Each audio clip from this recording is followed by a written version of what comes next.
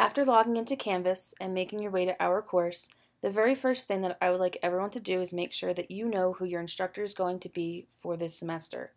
Again, Whitney and I and other faculty within the Visual Art and Design department work together to record all the lectures and all the demos. And so you're going to hear my voice and Whitney's voice and other voices throughout the semester. And you're going to need to know who your instructor is in case you have questions or you would like to attend office hours, etc.